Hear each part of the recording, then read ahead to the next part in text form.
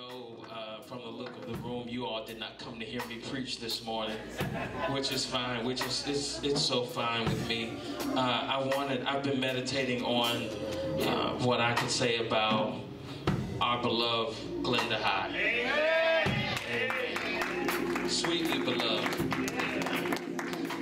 If we wrote a book on the city of faith, we'd have to have at least a whole chapter, maybe two, for Sister Glenda High. She's been with us since day one. And we're celebrating 10 years this year. With all my love and all my respect, I appreciate her and her faithfulness. I can depend on Glenda High. If Glenda High says she's going to do it, she's going to do it. She is head of our intercessory prayer department, and every Sunday at 9 o'clock she is in the sanctuary praying. If they're going out and they minister and they take the intercessors out to go pray at a nursing home, she's going to do that. I can depend on her. And over, I guess, 10 years, I know I've made her mad or disappointed her in some ways. But she never came to me and said, "I'm not coming to church because I'm mad at you," or something like that. She's always been here. Thought about this too. When we first started the church, I would be up preaching, and on Monday or Tuesday she sent me an email, and in the email she would say, "You were good, but you mispronounced this word," and it would have a key in it with the breakdown of the syllables in an audio file. Or if I said Jacob had 3 children and she knew they had 12, she would put in the verse, the scripture where I was wrong and show me that this is how many. Or if the scripture was wrong, she'd give me the right scripture. And I was offended at first because I was like, I do this for a living, and if I say Jacob had 3 children, let's just go with that. But she talked to me. We had a conversation, and I remember this like it was yesterday. She said, "Pastor, I want you to be your best. I'm not doing this to offend you, to correct you. I just want to help you. And I appreciate people who make me better, who challenge us along the way and push us to be the best we can." She's done that for me. She's done that with our church. And I appreciate you and I love you. And I respect you. I do. She's a minister at our church, and she's a licensed minister. She's come to preach the glorious gospel of our Lord and Savior Jesus Christ. And I'm excited to hear what God is going to say to us today. Come on, let's receive Minister Glenda High this morning in Jesus' name. Amen.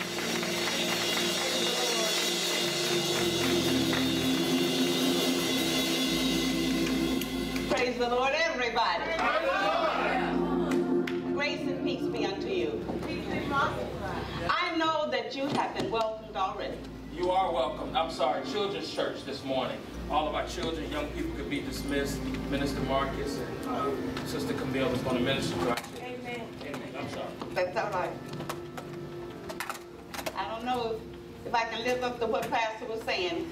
He's probably going to be taking out notes in a moment to see what I'm mispronouncing. But that's okay, we'll work it out. I know that you've been welcomed already, but I've got to take the time to say to you that I am pleased, I'm honored that you are here to help me, to support me in the word that God has given me today. It was a sacrifice for you. Some of you gave up going to your own church, whether you had to go out or whether you attended bedside Baptist.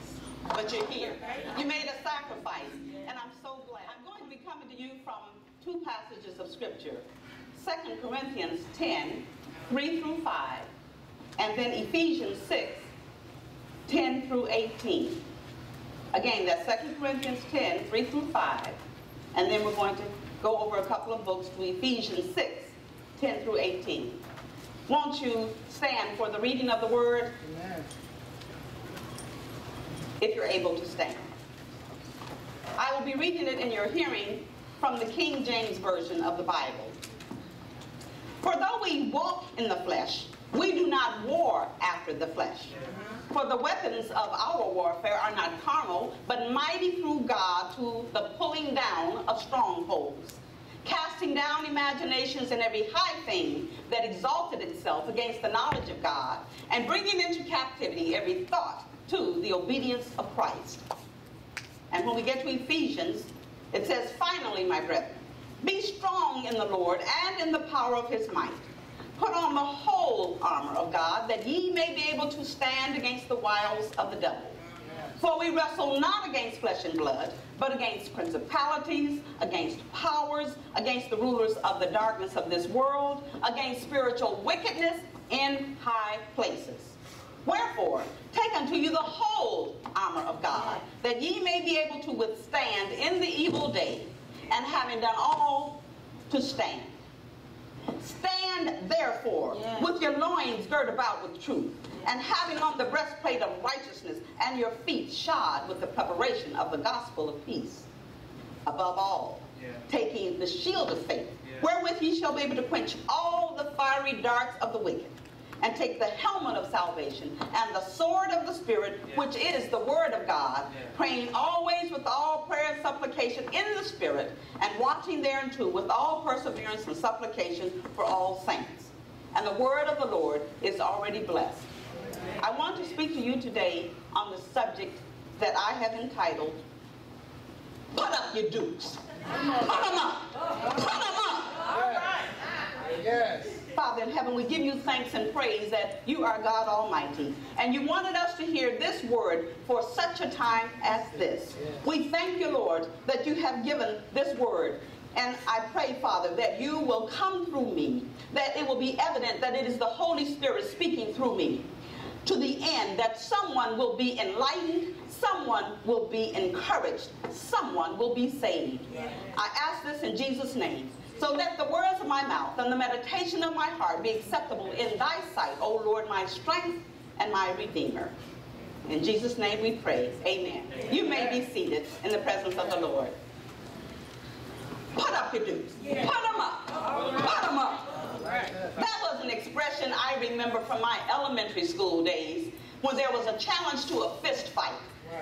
That was way over a half of a century ago. And it may not be in your vocabulary, but maybe you have heard of people duking it out. I can imagine that the boxers in the fight of the century only a few weeks ago might have uttered those same words to each other. I have to admit, I really don't know very much about that fight or any fights, because I don't like overly aggressive sports, and most of them seem to be pretty aggressive to me. Tell me, really, what is the excitement, the fascination, the fun in watching two people trying to knock each other's brains out? I know the fight generated mucho dinero, with even the loser getting over $100 million. My Lord. I read it was projected that for every minute of actual fighting, that the winner would earn almost $5 million. That was $5 million per minute. Just compare that to this scenario. Some feel that it is being exorbitant for minimum wage to be $15 per hour. That's somebody else's preaching assignment, but right now I'm going to go on to what I'm assigned to do. Since wrestling is mentioned in the text and boxing was in the news recently, I was compelled to compare the two combat sports. Wrestling is a physical competition between two or more opponents who struggle hand to hand in order to pin or press each other's shoulders to the mat or ground.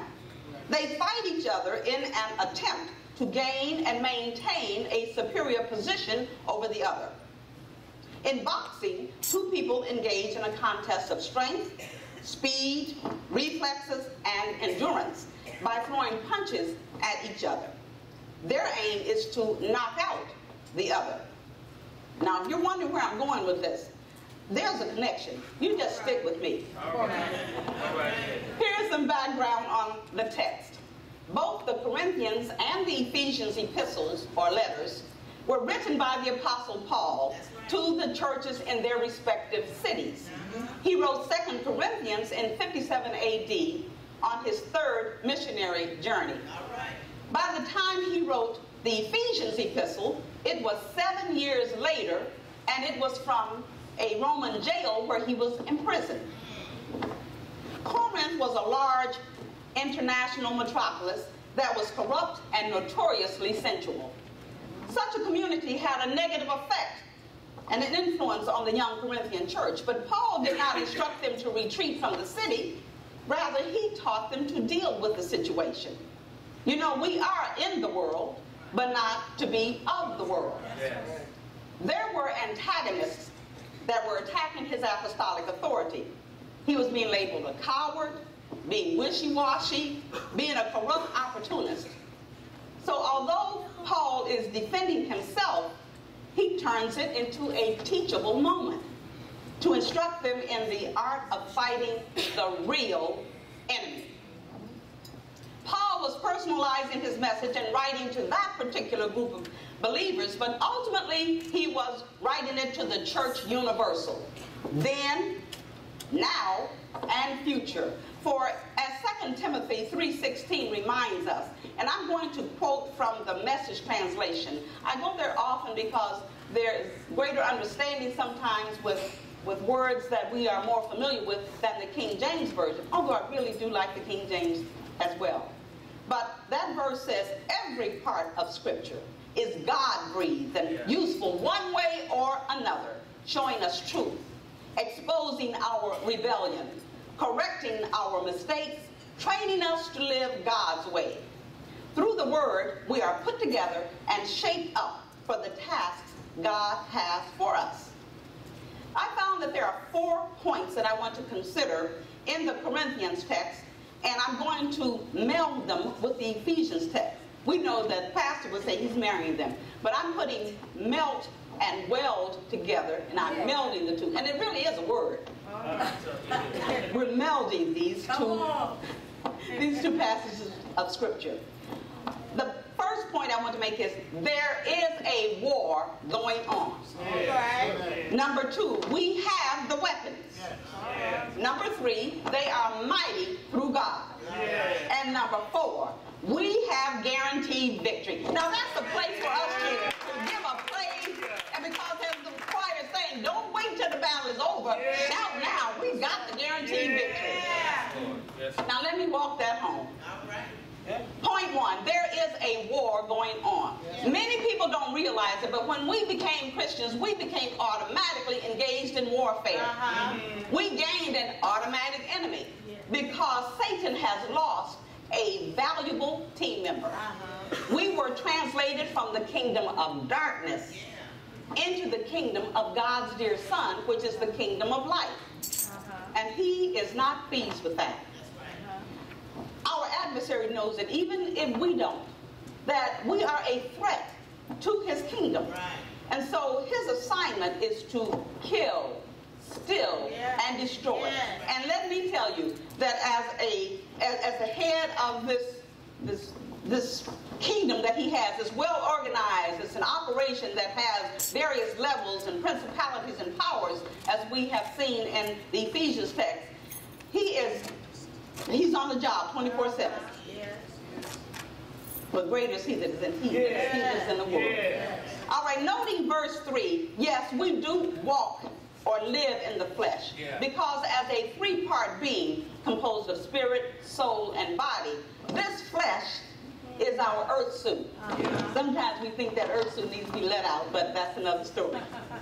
The warfare in which Paul was engaged was with sin, idolatry, and all forms of evil, much like us today. In addition, we fight battles of life daily: depression, discouragement, ill health, lack of money, greed, guilt, and shame. Now, I mentioned battles, and I started out with war, so let me distinguish between these two. A war is a mission that is not over till the objective is achieved: to kill, to steal, to destroy. And battles are interludes that help as incremental goals to move forward to the final objective. So we have little battles all along the way to the big war. Yeah. There are also societal problems such as poverty, inflation, lawlessness, and racial tensions, which are manifesting day by day in our nation. Yeah. When little children are slain in the classroom, and moviegoers have to flee for their lives in a theater, or innocent people are being shot down in a church Bible study simply because of the color of their skin.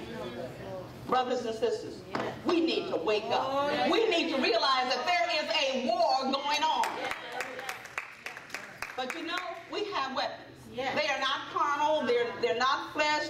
You know, it's not anything like guns or bombs or anything like that.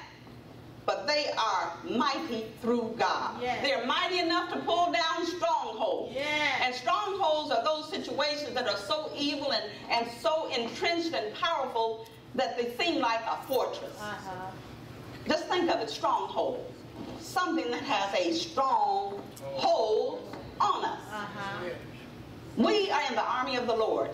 In Paul's writings to Timothy, his co-laborer in Christ, he gives his exhortation to endure hardness as a good soldier of Jesus Christ. And then in his preparation of his impending death, he writes something that we use so often at funerals. I have fought a good fight. It shouldn't surprise us that there would be war on earth, because there's war in heaven. Revelation 12:7, again from the Message translation, says, war broke out in heaven. Michael, who is the archangel of God. Michael and his angels fought the dragon. The dragon and his angels fought back, but were no match for Michael. They were cleared out of heaven, not a sign of them left. The great dragon, ancient serpent, the one called devil and Satan, the one who led the whole earth astray, thrown out, and his angels, thrown out with him, thrown down to earth. There is an account in the book of the prophet Daniel where a certain man clothed in linen, and we'll just call him an unnamed angel. That unnamed angel appeared to the prophet in a vision and told him that he had come for his words. He had come for the prayer, to answer the prayer that he had been praying. But he had been detained 21 days. That coincided with the same time the prophet had begun fasting and praying. The unnamed angel was waylaid by the evil angel prince of the kingdom of Persia all that time. But then Michael intervened, and he helped him by remaining there with that prince while the unnamed angel came to answer the prayer of Daniel. But he was going to have to go back and fight those evil forces, and not only was he going to have to fight the prince of Persia, but he was also going to have to fight the prince of Greece after that. So there are some spiritual forces fighting. Paul reiterates in the Ephesians text that our fight is not with human beings. It's not with flesh and blood, although Satan uses people, whether they know it or not, whether they know if they've been used. You know what? We probably have been used on occasions ourselves. I call to your remembrance the instance in Matthew when the disciple Peter protested. He even rebuked Jesus. He told him something that Jesus told him, that something that he didn't want to hear. Jesus said he was going to have to suffer, be killed, and resurrected. Peter had been with him for 3.5 years. He didn't want to hear this. He didn't want Jesus to leave. And so he must have thought that Jesus would be appreciative of him having his back. But Jesus turned and said to Peter, "Get behind me, Satan. You are a stumbling block to me. You do not have in mind the concerns of God, but merely human concerns." We have a listing of the forces that we war against. Ephesians 6:12 tells us principalities, powers, rulers of the darkness of this world, spiritual wickedness in high places. There seems to be a hierarchical structure to the kingdom of darkness, a sophisticated government where fallen angels, evil spirits, and demons are ranked one above the other according to their power and authority. The principalities and powers of Satan are in a similar structure to that of the power and authority of the holy angels who did not oppose or rebel against God. You see, Satan has tried to pattern himself after God in many respects. According to Dionysius, who was a convert of Paul, Dionysius composed this hierarchy of angels. He said there are three spheres with three angels, three groups in each one. The first sphere has seraphim, cherubim, and thrones. The second one, dominions, virtues, and powers. And the third one, principalities, archangels, and angels. Those powers and principalities, of course, are for our good. But Satan copies and counterfeits for his evil purposes. Yes, Under his leadership as the prince of the power of the air, these demonic creatures wield power in the unseen realms to oppose anything and anyone of God. Now, so as not to dwell on the kingdom and give him undue recognition, that kingdom of darkness, suffice it to say that they exercise influence over people, geographical areas, cities, and nations. Since we are aware that there's a war going on, we need to have weapons, which brings us to point number 2. We do have weapons. Weapon is an instrument or device for use in attack or defense in combat, fighting, or war. Now, with me, I think it would have been very helpful to have all those weapons listed in the next verses. We read verses 3 through 5. I think number 6 through 10 or 18 or whatever it would have been a perfect place to list the weapons. Right. But of course you can see that didn't happen. I've always assumed that the weapons were those that are named in the Ephesians text, the belt of truth, the breastplate of righteousness, and all of those. But in my study, I determined that the list given there in Ephesians is technically now, is not the list of weapons, except for one, and that would be the sword of the Spirit. That list is known as the whole armor of God, and I suggest is what should be worn into the battle.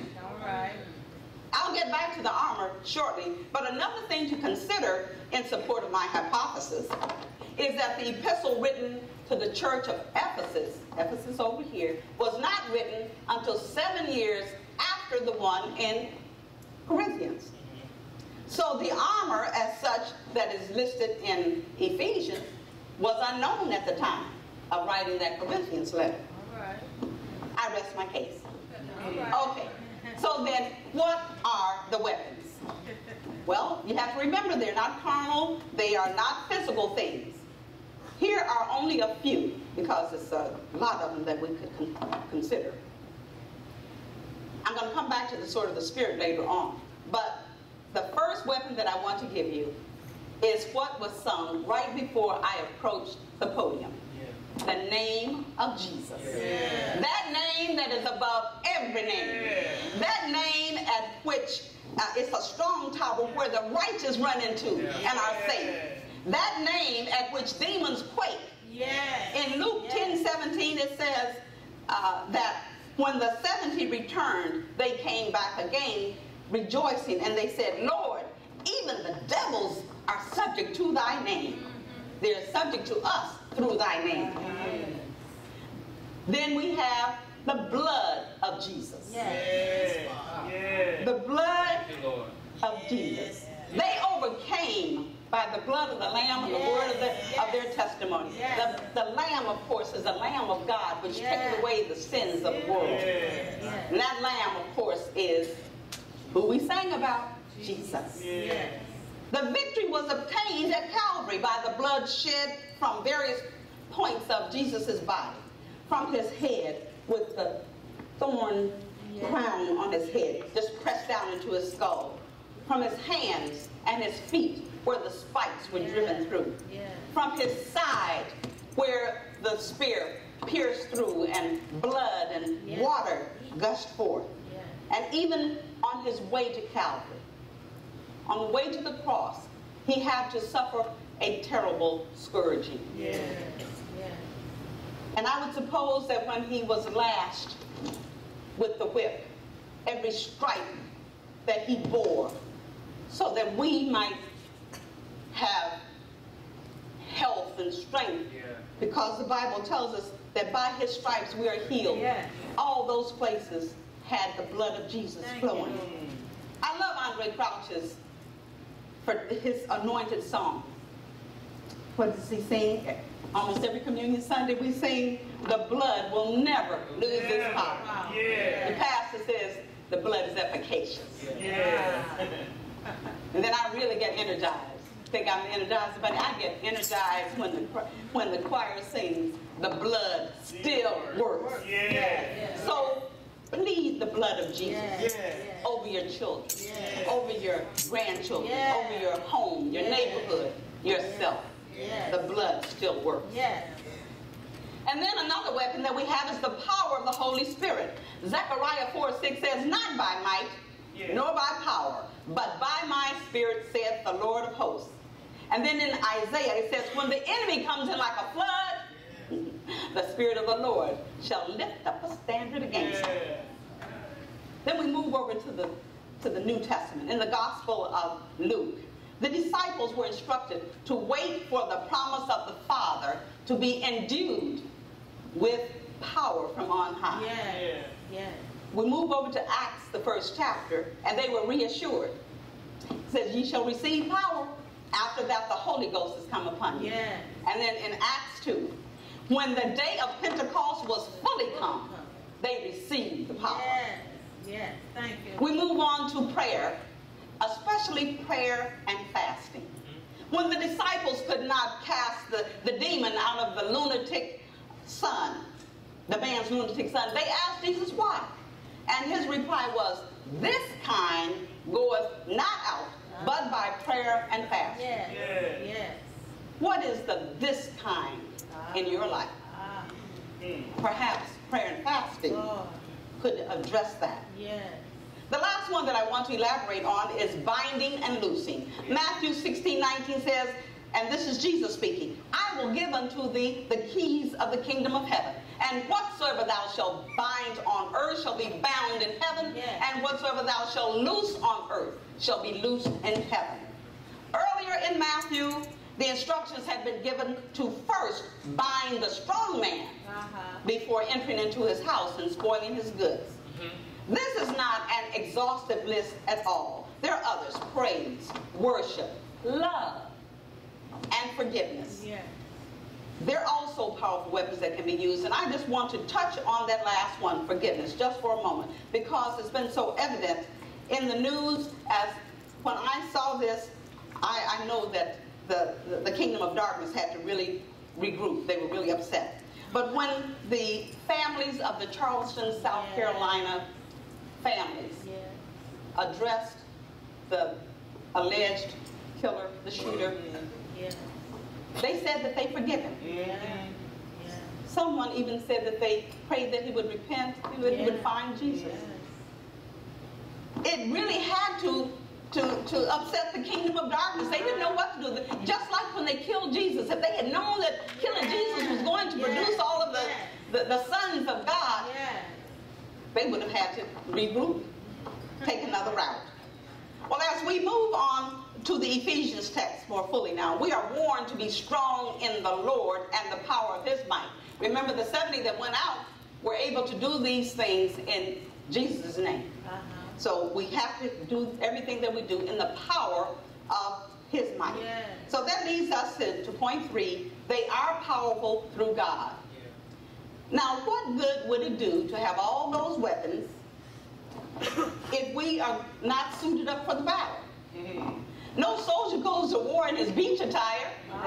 Come on. This is where the armor of the Lord, depicted in Ephesians, comes in. I think that Paul must have received his inspiration to compare the spiritual armor of God to the armor that was worn by the Roman soldiers that he saw from his jail cell. We then are admonished to put on the whole armor of God, that we may be able to stand against the wiles of the devil. The wiles are his tricks, his artful and beguiling behavior. And when I think of beguiling, I remember the first lady, Eve. Eve said, "The serpent beguiled me, and I did eat." That was when she was questioned about her participation in eating the forbidden fruit. In verse 11, through 13 and 14, Paul speaks about wrestling, but he cautions us 4 times to stand. He says, stand against the wiles of the devil. Withstand in the evil day. Having done all to stand. And then he said, stand therefore. So if all this standing is going on, how is wrestling taking place? I defined wrestling earlier about rolling on the floor and pinning people to the match, to the mat, not the match, all right. Subsequently, with further research, I discovered that in Paul's day there was Greco-Roman wrestling, which was quite a different style from what it has developed into today, and also what I defined earlier. There was only one rule to winning in that ancient style of wrestling, and that was to stay on your feet. There weren't all the elaborate rules of points and pins. The goal was to stay standing and throw your opponent to the ground 3 times. If you end up getting thrown on the ground once or twice, it's okay. Get back up on your feet and stay on your feet. Stay standing. Don't get knocked over again.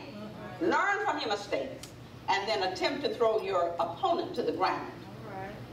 With the additional information, what Paul is talking about with the multiple stands now makes sense.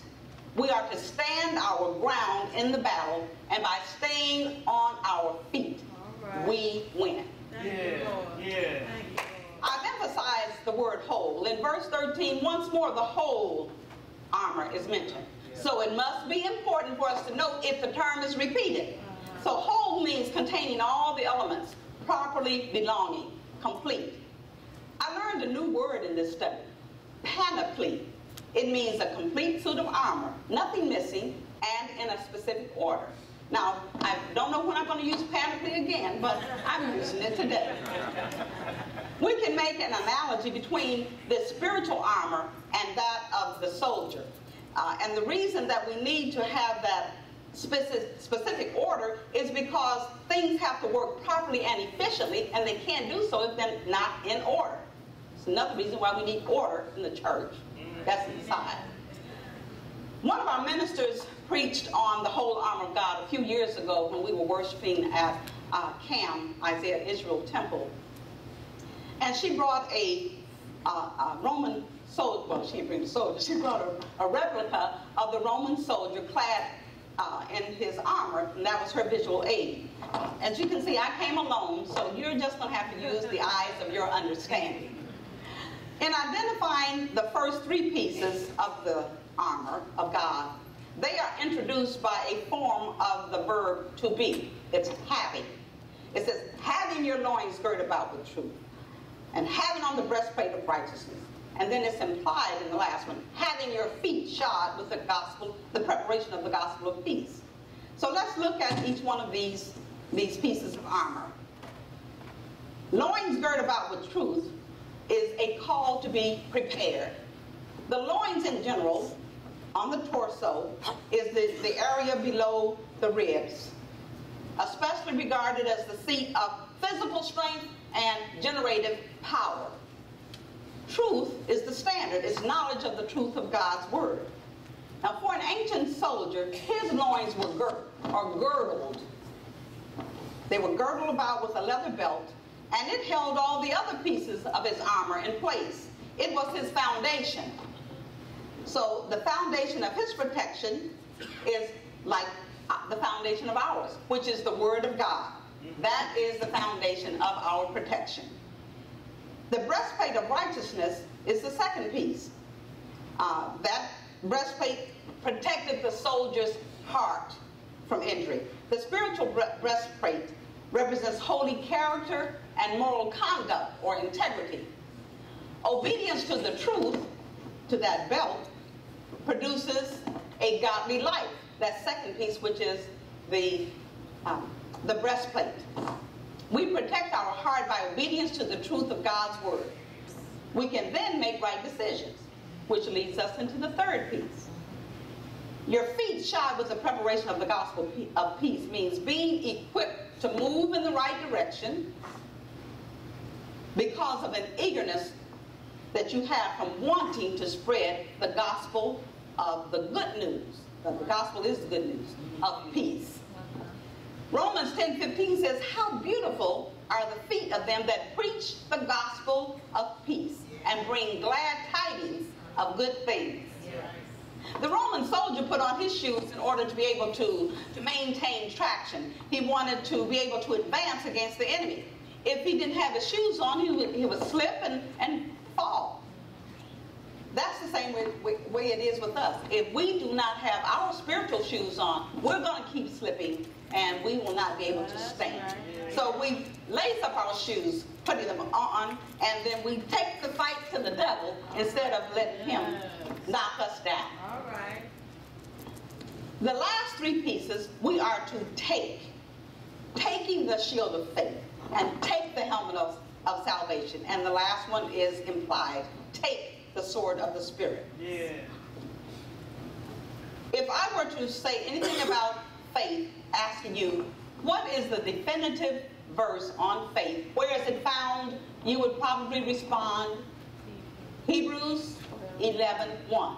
So I'm not going to go there today. If you don't know it, please look it up. But I'm just going to make it succinct and say, faith is belief in what God has promised us.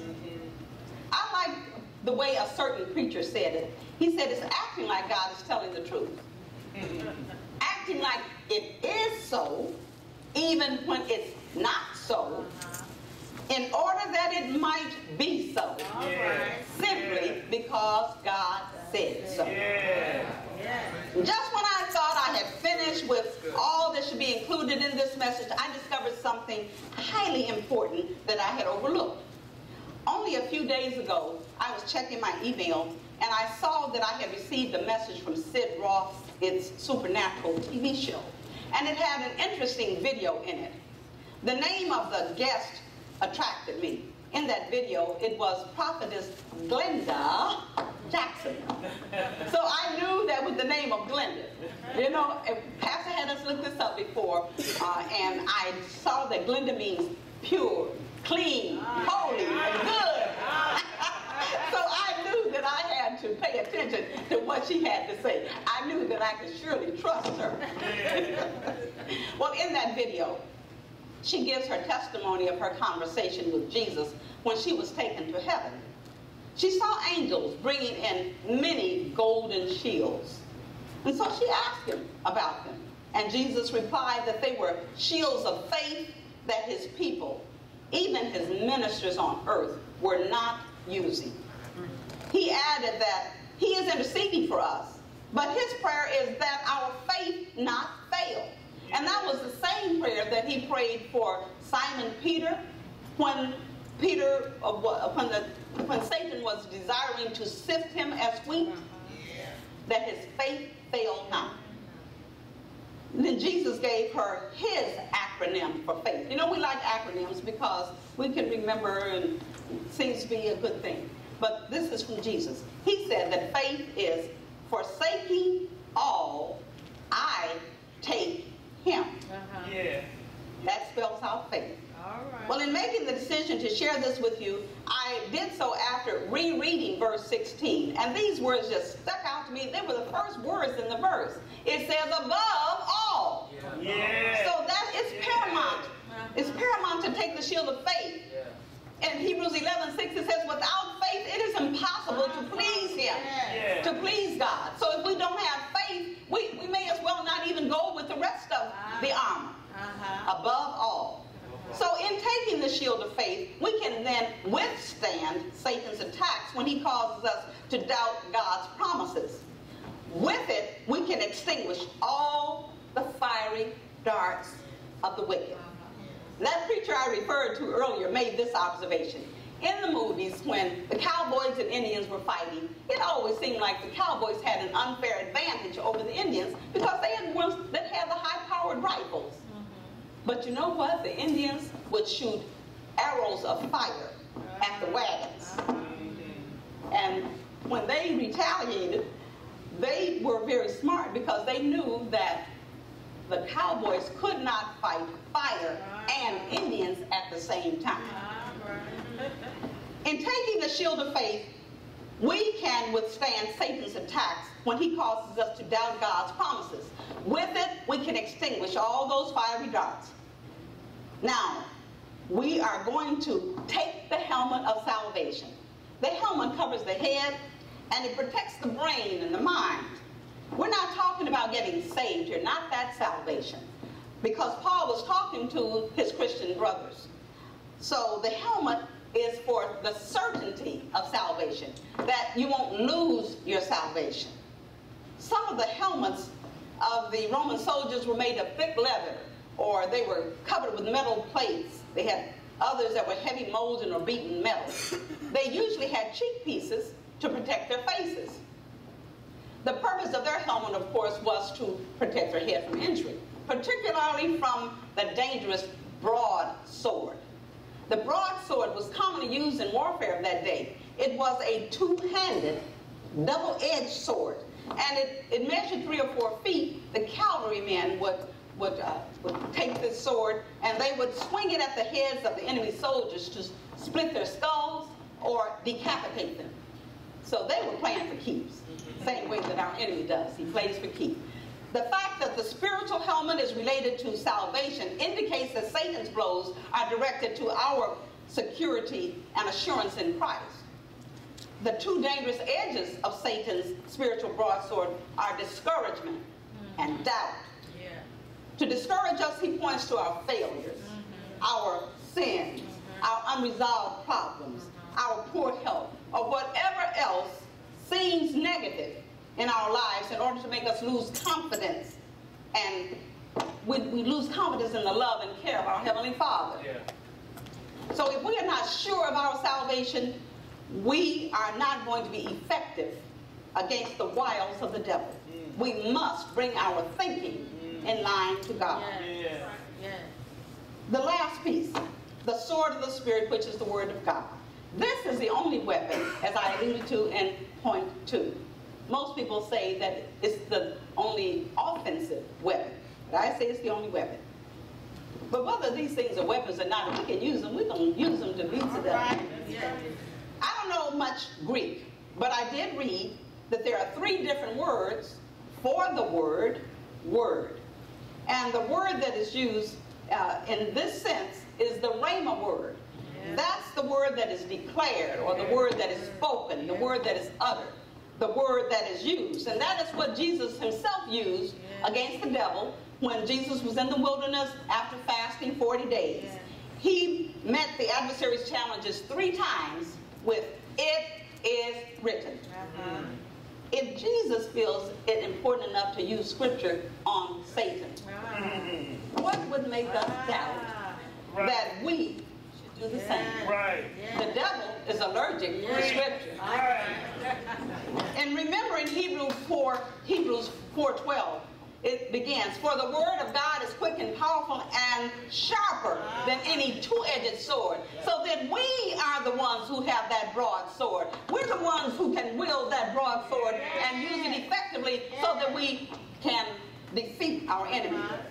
But you know, to use your weapon effectively, you have to practice with it. I am told that a soldier never goes into battle with a weapon that he's not familiar with.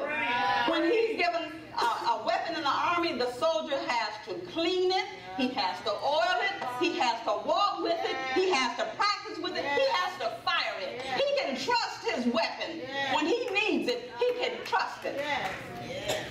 The same goes for our Bible. We can trust it. Maybe you noticed that there was no armor for the back, because there are no cowards in God's army. We cannot run, we cannot surrender, we must stand and fight against the enemy. What we need to do after after we have done this with the clothing, is to pray. Right. With all prayer and supplication in the Spirit. Yes. Prayer of intercession. Prayer of thanksgiving. Prayer of faith. Prayer of agreement. Yes. And those supplications are those requests from the heart that are effectual, fervent prayer of the righteous that availeth much. Yes. And I'm going to borrow one more time from that so-and-so preacher. All right. He said, prayer is earthly permission for heavenly intervention. All right. The battle on the ground depends on the connection above. Thank you, Lord. So in closing, we must get to this good news. Yes. Point 4, we have guaranteed victory. Guaranteed. All right. God guarantees that if we use his weapons, we will win. They are mighty through God to the pulling down strongholds. Colossians 2:15 assures us that Jesus already gained the victory. Yes. It says, and having spoiled principalities and powers, he made a show of them openly, triumphing over them in it. Yes. We then are to remember that being in Christ Jesus and seated with him in heavenly places, we too have the victory. Yes. And then we further back it up with the sword of the Spirit, Thank you, Lord. which is the word of God, Yes. the Rhema word. Thank you. Yes. The word that God already declared, and so now in a war we need to declare it also. Yes. We need to declare, it is written, no weapon that is formed against thee shall prosper. This is the heritage of the servants of the Lord. Yes. Yes. We declare, it is written, behold, I give unto you power to tread on serpents and scorpions and over all the power over the enemy, and nothing by any means shall hurt you. Yes. Yes. We need to say, it is written, nay, Yes. in all these All things. things. We are more than conquerors to him that loved us. We need to say, it is written, ye are of God and have overcome them, because greater is he that is in you than he that is in the world. We need to declare, it is written, but thanks be to God, which giveth us the victory through our Lord Jesus Christ. So in conclusion, I just want to remind you that next time it appears that Satan even wants to think about saying to you, put up your boots. First, make sure that you are dressed for success, that you have on the whole armor of God. And then you say, yeah, put them up. Put them up. Because you can follow him and know that you've already been given the victory. And then the next voice that you hear is the referee saying, KO by you. Amen. Thank you, Father. Thank you, Lord. Thank you for this word that you've given us for such a time as this, Lord. Lord, thank you. You don't want us to be ignorant of the wiles and the schemes of the devil. You've given us this message for such a time as this. I know, Lord, that someone by faith has been enlightened. Someone by faith has been encouraged. And someone by faith is even being saved right now. We ask that you will help us to be doers of the word as well as hearers. It's in Jesus' name I pray. Thank you, Lord. Thank you, Lord. Thank you, Lord. Thank you, Lord. Thank you, Lord.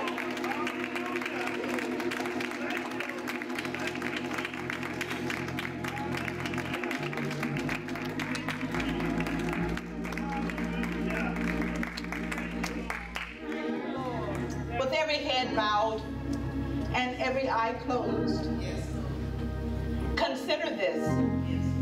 Ask yourself this question and reflect on it. Do I know for sure that I have been translated from the kingdom of darkness to the kingdom of light? If you've never asked Jesus to come into your life to be your Savior, you have that opportunity now. Thank you, Jesus. Now is the accepted time. Now, today is the day of salvation. The Lord loves you so much. The word says, for God so loved the world that he gave his only begotten Son, that whosoever believeth in him should not perish, but have everlasting life. And he sent his Son into the world, not sent him in the world, but that the world through him might be saved. It's so easy to be saved.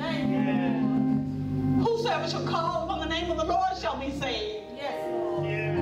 Thank you, Lord. If thou shalt confess with thy mouth the Lord Jesus and believe in your heart that God has raised him from the dead, thou shalt be saved. Today we offer Christ to you. Oh, my brother. Oh, my sister. Won't you come? If you feel the tugging at your heartstrings, it's the Holy Spirit urging you to make the decision. Tomorrow is not promised. It is today. Today is your day. Won't you come? Maybe you say I'm already saved, but I need a church home. We offer that you come and cast your lot with us at the City of Faith. We're a Bible-believing church, and we'll be glad to have you come to join our fellowship. Won't you come at this time?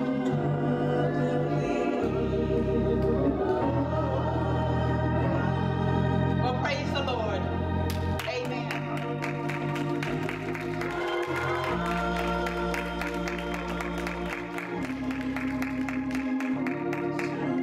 Come on, put your hands together one more time. Give the Lord a praise. Come on, you can do better than that. If you were blessed by the word this morning, give God a praise. Hallelujah. Thank you, Lord. You may be seated in the presence of the Lord. Put up your dukes. Amen. Amen. I was blessed this morning. Such a rich presentation of God's word. Bless you, Minister High. In Jesus' name, God bless you this morning.